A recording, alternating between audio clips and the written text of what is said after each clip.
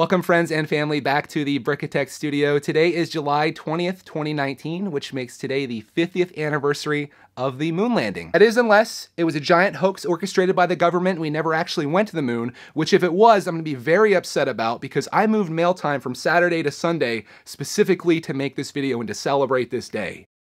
In fact, I've actually been working towards this video for a few days now. You saw earlier this week, I unboxed this set. This is LEGO Creator Set 10266 NASA Apollo 11 Lunar Lander, and I spent a few nights and a morning on my live streaming channel building this up just so I'd have it done for today and I could share it with you, which is what I'm going to do right now. Before I get ahead of myself here, let me just be very clear that this is not going to be a detailed review of all of the functions of this set and how it performs and all of the detailed knowledge that you would need to have to properly review a space set like this. This is simply just going to be me talking about my experience with the build and my opinion on the set and whether you should buy it, because that is the reason, at least for me, that's the reason that I like watching reviews, is just to see what the person that I respect and care about has to say about the set and how they feel about it. So let's start there. I guess I should go back in time to the beginning of this build where, again, I live streamed the entire thing and it started out pretty well. It didn't stay that way. I started with the bottom of this, which I'm just going to take this off, and that's the nice thing about this. You can remove it. This is the moon surface. This was the part during the unboxing video that I was debating on skipping and just getting right into the lander, and I'm glad I didn't because, of course, you need something for the lander to go on. This very much reminded me of an architecture set as I was building it. This was the only part during the live stream that I had no issues with, which is pretty sad. This build went a little sour for me. Bag 2, I feel like, went okay.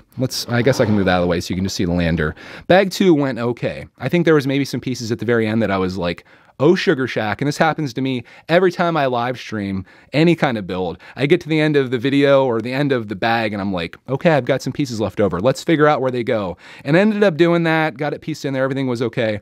Bag 3, kind of a similar situation. That actually went pretty well, I felt like, better than bag 2. But then bag 4, which is this upper part, and I can take this off as well. This part right here, this turned into an absolute nightmare for me to build. And I'm not even sure if I still have it right. There was a couple things. I actually made a joke in the live stream, which I'll share with you here. It won't be nearly as funny, if it was funny at all.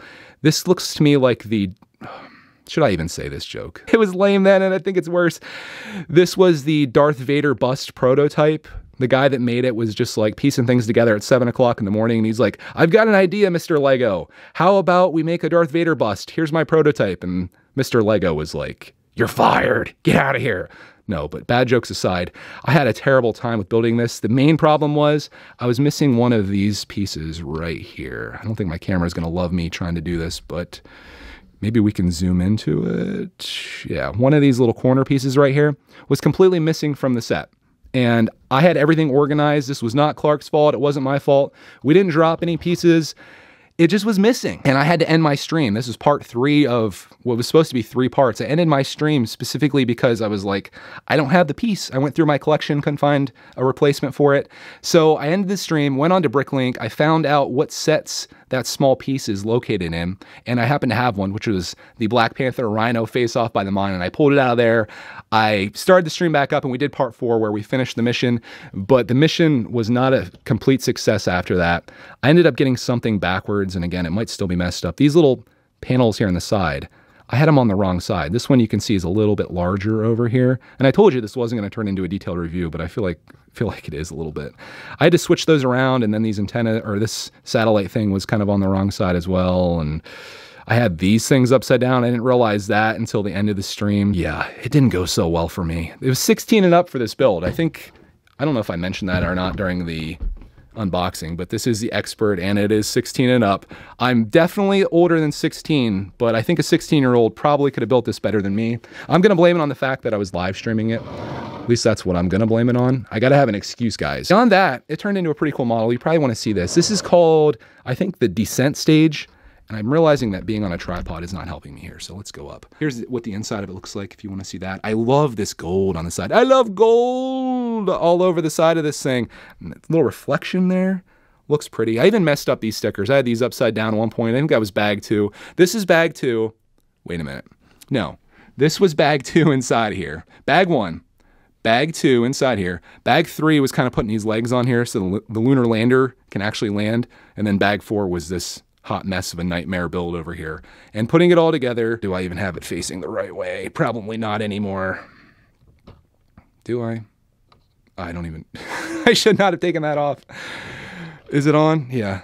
Ooh, this brings back memories. This is the same position that the Volkswagen Beetle was in as I was carrying it over the table and we did the unintentional drop test.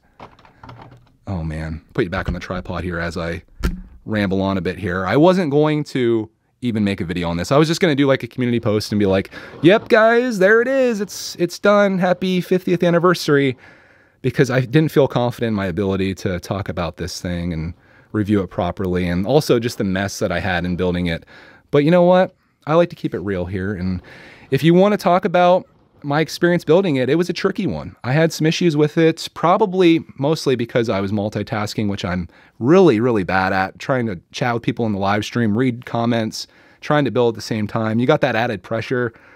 But those are just excuses. I had just as much problems with BB-8 as I did with this set. I felt like BB-8 was one of those live stream builds where every single bag I had problems with, and this is kind of similar. So it is a bit of a tricky build.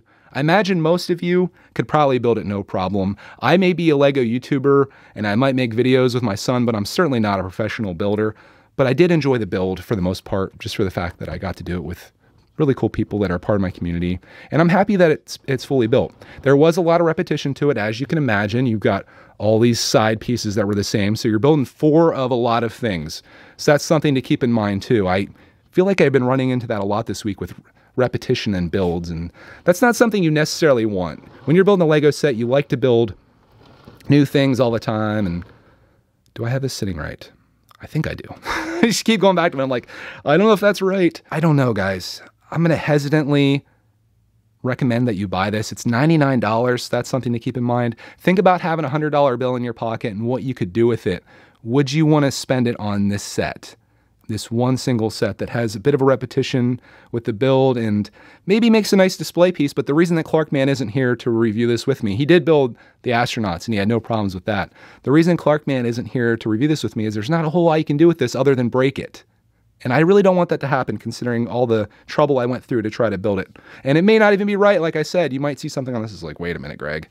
Yeah. So not the best collection piece for me and Clark and what we do. But if you're a space nut and you love the Apollo program and you like this kind of stuff, you'll probably really enjoy this, especially if you like a little more difficult builds and you don't mind repetition. And you like the history behind it. I showed you the manual in the unboxing video. There's a lot going on here. So I do think it's worth $99, but just think about what you could spend that on. Even in the Creator Expert line, you can do a lot with 100. If you add a little bit to that, you can start getting modulars and stuff like that too. So that's my review on this. Why did I even call it a review right there? It's not a review. That's my experience building this set and my advice for you if you're thinking about getting it. Do it hesitantly. Think about the $100. Would I do it again? Yes, because I did love the promo I got with this, and I felt like that brought the price down. And I think it's really cool, and I think it's going to look great on my shelf. This is not going to be on a Breaking It Down with brickitect episode ever, because I'm not tearing this apart, but I'm happy to have it, and I'm happy to have you guys here, and I'm happy for the people that watched me build it, and we're a part of the streams and a part of the community. I really appreciate you guys being there with me while I do that. This community has done so much for me, and I try to stress that anytime I can. I really appreciate you guys and your time and your support. I'm not crying, you're crying. Thank you guys so much for watching this video, and we'll be back again with you tomorrow with a belated mail time due to the 50th anniversary, which better have happened.